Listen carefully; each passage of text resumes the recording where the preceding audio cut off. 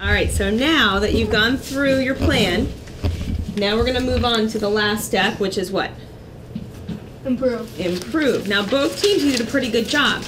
But what I want you to think about is how could you make it even better?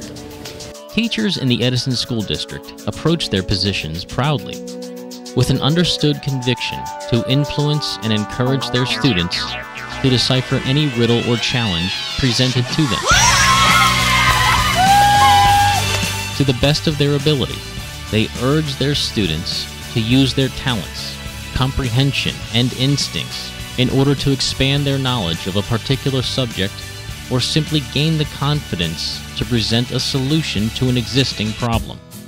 And until recently, a specific pedagogy involving seamless integration of multiple areas of study, designed to encourage an entire classroom packed with varying degrees of intellect to work together toward providing a solution to a common problem, did not exist. But earlier this year, a group of elementary teachers and administrators began to introduce a concept into the classroom: iSTEM, integrative science, technology, engineering, and mathematics. Not only does this model encourage the blending of foundation subjects like math and science in order to solve a problem, but it also allows other areas of curriculum like language arts, social studies, and visual arts to play an integral role in the student's thought process. And in just a few weeks' time, the perceived results of this initiative are astounding. We as teachers love it just as much as the students do. They cheer when we ask them to take out their iSTEM notebooks. Teachers are designed to be creative. We go to school because we want to teach kids in a creative way and be fun with it. I'm definitely seeing students that are stronger problem solvers. It has raised creativity levels, and ultimately I think it's made them more confident in their own abilities.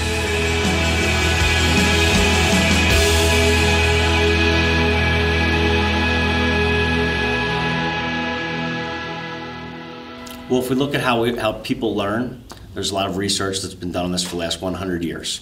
There's actually a model called Bloom's Pyramid. It's a pyramid. At the very bottom, we start off with remembering knowledge as the lowest form of education in the classroom. I tell you a fact, you remember it, you give it back to me on a test. The chances of you turning that into an enduring understanding or something that you're going to remember really well later get better as we move through Bloom's Pyramid, which we ask students to apply and evaluate. At the very top of the pyramid, though, is the tip, which is creativity. For a very long time, we felt that creativity has been something that is subjective. How do you measure that? How would you assess that? How could you work creativity into your lessons? However, the creative process, being able to prototype, model, draw, iterate, redesign, imagine, brainstorm, create, innovate, invent. These are terms that never come up as educational objectives and lesson plans because we haven't got to that creativity tip.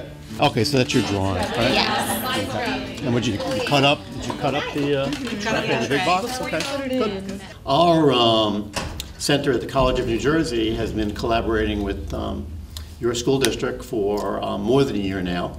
And one of the things that we're working on is trying to create a model program of integrated STEM education that would work well in Edison and also hopefully could be replicated in other school districts.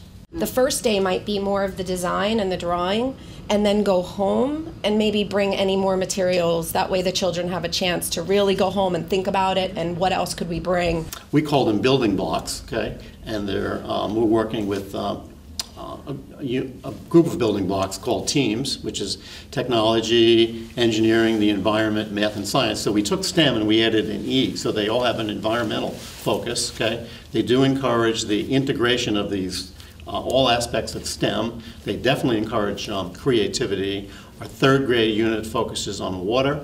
Our fourth grade unit focuses on solar energy. The fifth grade unit focuses on improving our nation's infrastructure.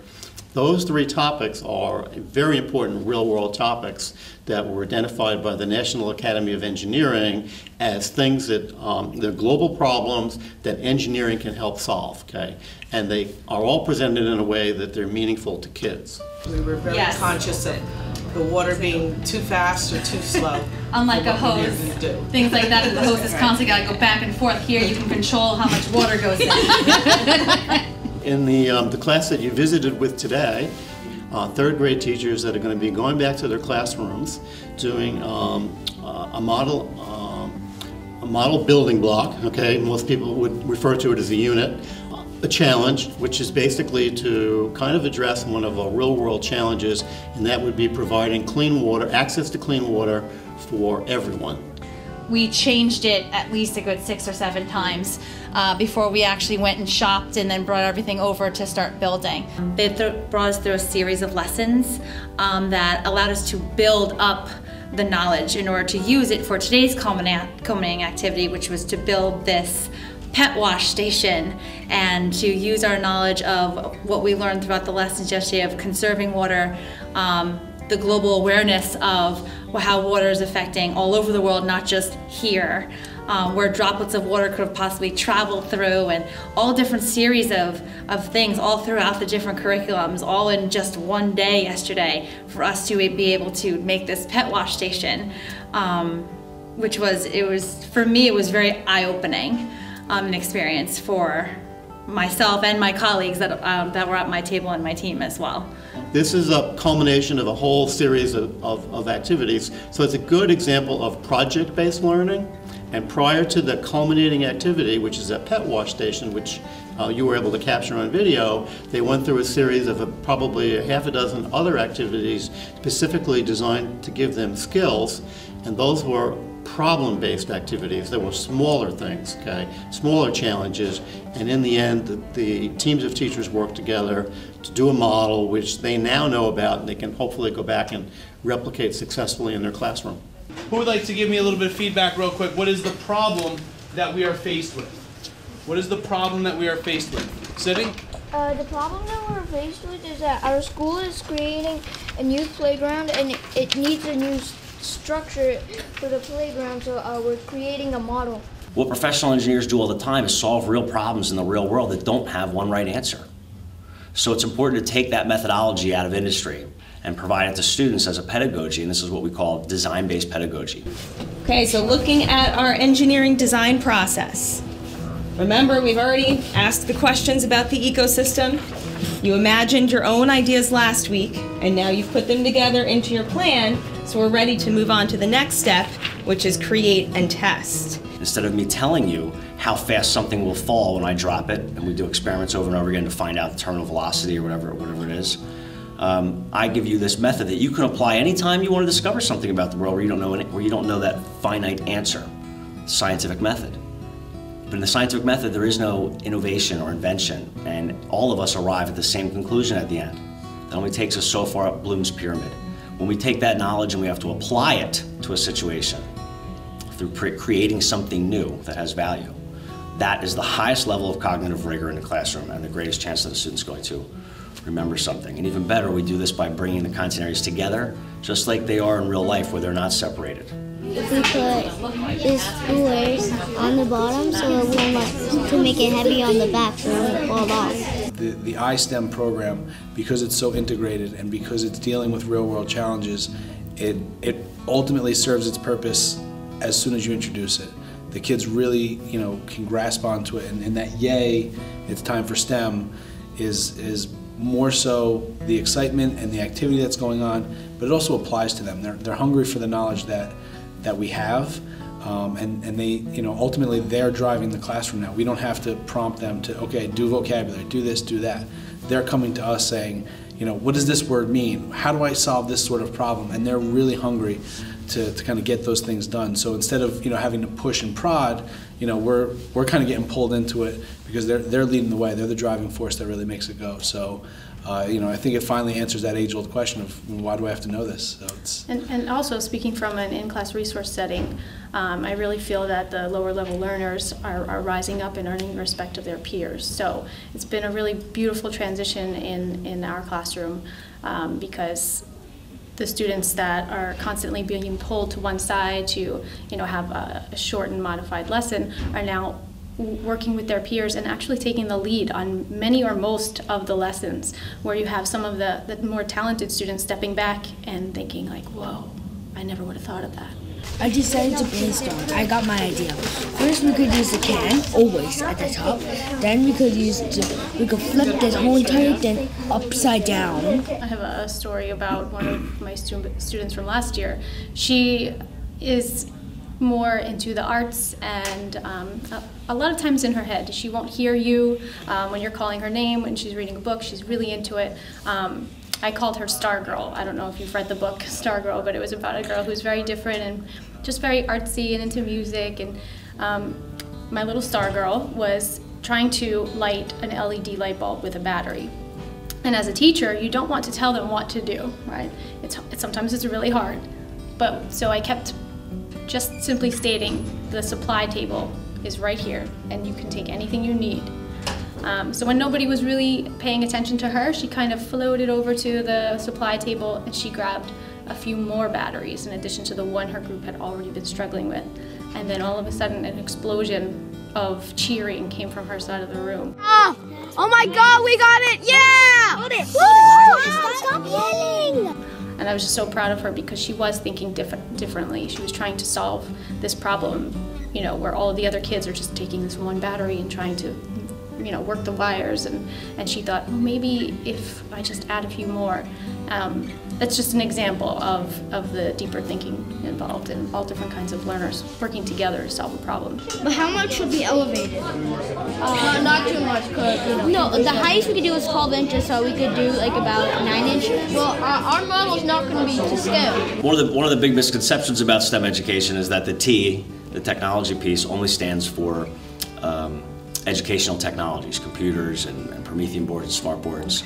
But it's also about technology being the study of the human design world, which very little of that, even though it surrounds us everywhere, is in the curriculum. But it is the place where all the real problems lie and where change is constantly taking place. It creates a lot of relevant context for learning about math and science and both technology and engineering concepts and principles at the same time. So students engage in that through the little e for engineering, little e and big E. And the difference would be that the big E refers to engineers as a vocation or as a trade. Perfect. Debbie, look at this. You gotta squeeze this. Oh, man, amazing.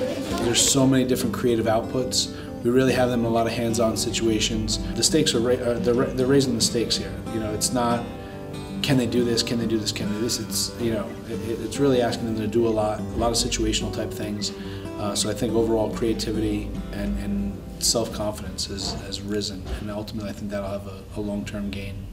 We can't make 2 sets of monkey bars because we can't have a safety net for the older kids. No, we could rise the platform.